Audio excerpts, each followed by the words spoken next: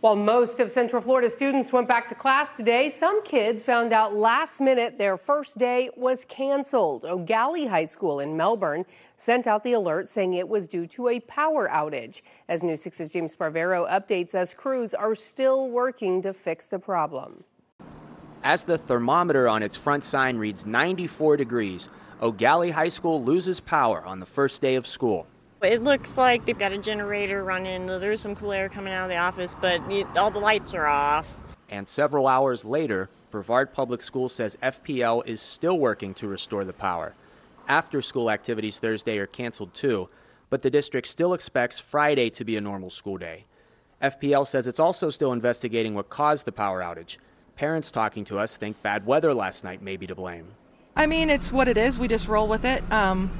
We have the storms and the lightning happens. So first day of school, not happening. It is a little bit of an inconvenience, but it can't be helped, you know.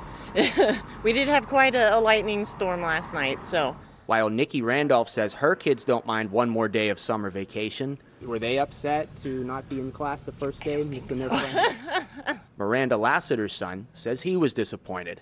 It feels a little bit weird, you know, like not being there, feeling that first day energy, you know what I'm saying? So, was there anything you were looking forward to, seeing friends or sports activities, anything like that? Yeah, all that stuff, seeing people after summer on the first day, you know. One of those parents speaking to us told us the district called and emailed them that school was closed at about 8 o'clock this morning.